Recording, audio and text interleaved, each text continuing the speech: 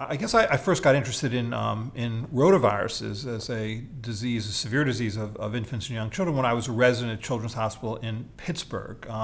There was a child who'd come in. The mother was very good, very attentive to the child, and the child had developed fever and vomiting, a little diarrhea the night before, and she called the pediatrician's office, and the pediatrician told her to do what he would have told anyone to do, which is to give the child frequent sips of fluid that contained sugar and minerals. And the mother tried but was unsuccessful because the child's vomiting precluded her from really getting sufficient fluids into the baby.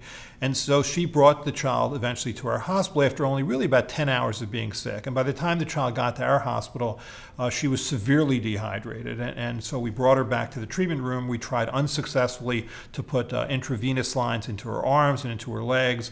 Eventually we called a surgeon to come down to try and hopefully thread an intravenous catheter into her external jugular vein, a vein in her neck. But while we were waiting for the surgeon to get down there because the child was so severely dehydrated and frankly in shock, is we took a large bore needle, essentially a bone marrow needle, and drilled it into the bone just below her knee, trying to get fluids into her bone marrow that hopefully would be taken up into her bloodstream and prevent her from dying. And while we were doing that, the child coded, meaning the heart stopped beating, and we tried unsuccessfully to resuscitate her. And I just remember that moment like it was yesterday. And you know, the mother was standing outside. She had to see what was going on, and there was no moment harder than the next one when we had to open the door up and tell her that we'd failed to save her little girl. And that struck me, that how awful of an event that was. And so we you know, at autopsy we were able to diagnose that the reason that she died was from dehydration or water loss secondary to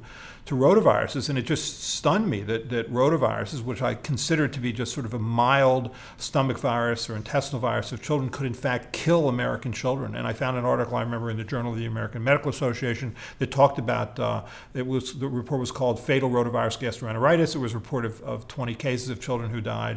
And that always stuck in my head. And when I got to the Children's Hospital of Philadelphia, Stanley Plotkin had put together a group that included, at the time, Fred Clark, Mike Twist, and about to try and study rotaviruses, hopefully for the purpose of developing a vaccine. And that's what got me interested in rotaviruses.